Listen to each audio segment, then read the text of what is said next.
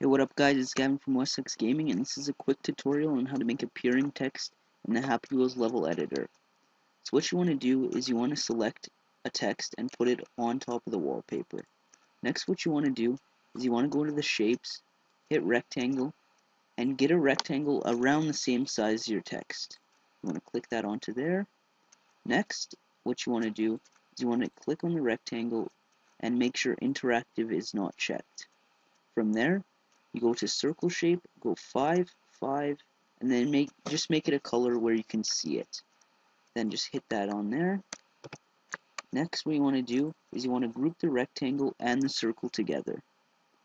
So I'm about to do that. I'm going to group these items. Make sure interactive is off. Group items. From here, you want to triple click on the rectangle. So 1, 2, 3. There we go. Then go and press on the circle. From here you want to check interactive and then move the circle just above the floor.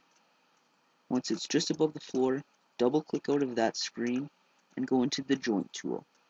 You then want to hit the joint tool on so that it connects it to the rectangle and the circle. Here you want to go limit rotation 90, -90. Then check enable motor, go motor torque, whatever you would like, and then motor speed 20, and hit enter on both of those, otherwise they will not apply. From here, you'll see that when I hit test, wait, maybe I made a mistake here.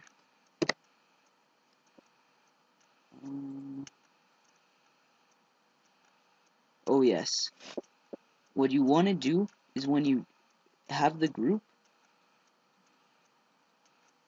you want to remember to hit sleeping. I did not remember that, that's why it did not work. So remember to check sleeping on the group. Now, when I go to test it, it should work. There we go. So now the text appears. The last step you want to do is you want to make the rectangle the same color as the background, so it does not appear. So mine is white in this case.